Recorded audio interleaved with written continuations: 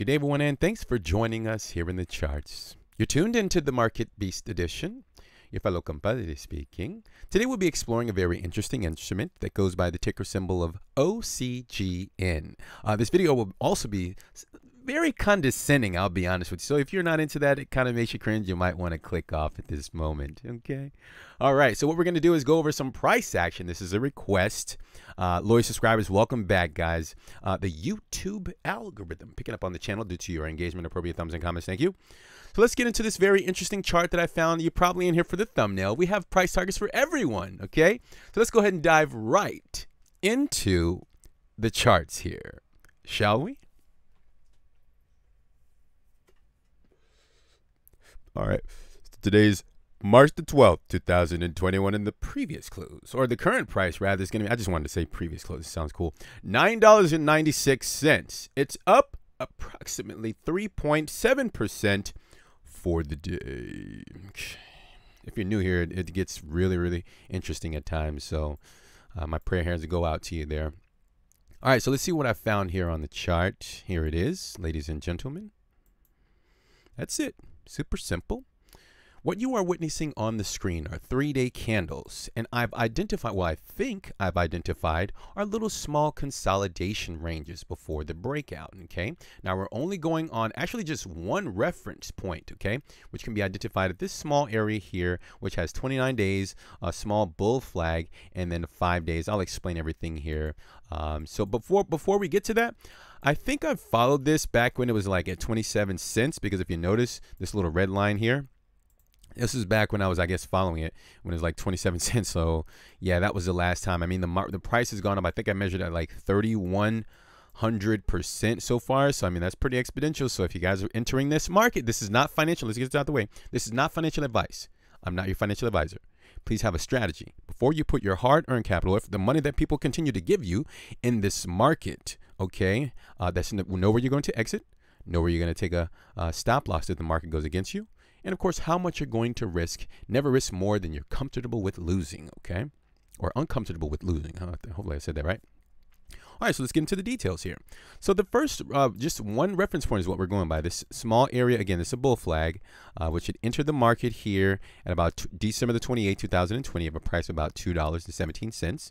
Notice, hopefully you guys are with me, like when you follow us and you understand the buyer's obligation and the seller's obligation.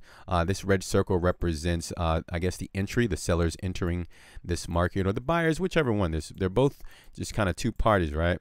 Both kind of two parties. That makes sense. All right, so the buyers and the sellers, they enter this pattern, right? And they find resistance. The sellers are protecting the top of that line, and of course the buyers are protecting the lower level support, okay? But here's where the buyers broke out, okay, of this pattern, and they want to continue to thrust to the upside. It only took them about 5 days to go as high as all the way up here at this wick point here, which is all the way at like $18. Now, this is the important part here of how we actually got the extreme target that probably brought you in with a thumbnail. So this 3-day setup here, these are 3-day candles. So this area right here can be measured. What we're going to do is measure the breakout.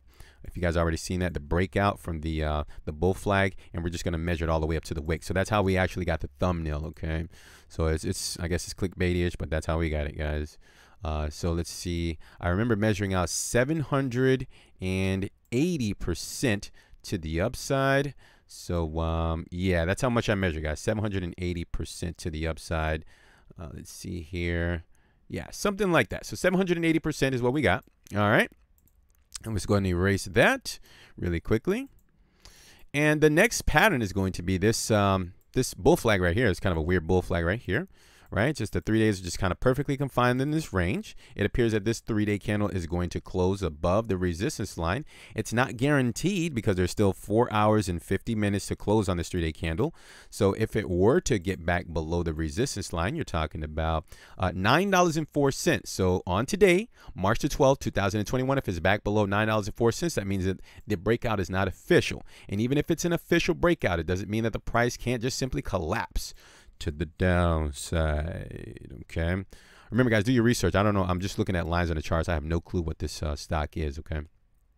But let's just entertain the fact that, because again, the thumbnail brought you in, let's entertain the fact that the scenario, not the fact, entertain that it could be breaking out here right now.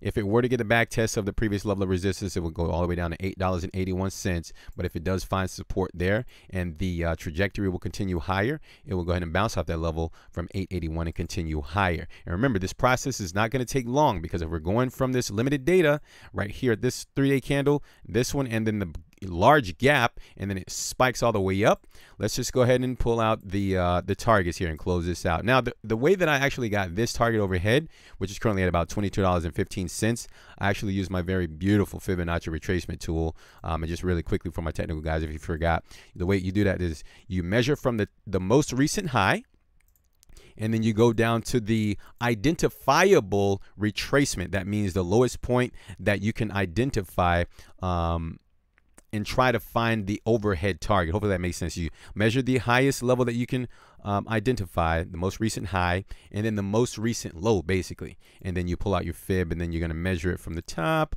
all the way to the most recent low, and then you're going to find the 1.27 on your fib. All right, and that brings the potential extension all the way up to $22.15. So that would be the conservative play if the market is going to continue higher. Okay, so that's for my conservative players. And I know I got to give them a price target for those of you who want to point your finger and say, hey, Napoleon, what happened, man? You told me the price is going all the way up to $83.71, bro. I lost so much money. Let me go ahead and give you your price target. All right, so let me see. So the overhead target here, the extreme thumbnail that brought you in. Let's go ahead and do a really quick measurement to see if we can get that thumbnail going. The current price all the way up to that level.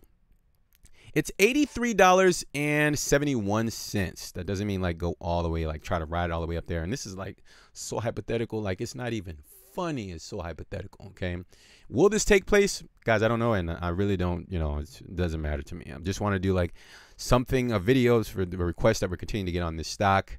Let's see, 750% to the upside, $84 approximately. That's the price tag. So that's how I was able to get that, again, by measuring the same percentage from the one reference point. Okay, so like if you're going by this 100%, man, my prayer hands go out to you.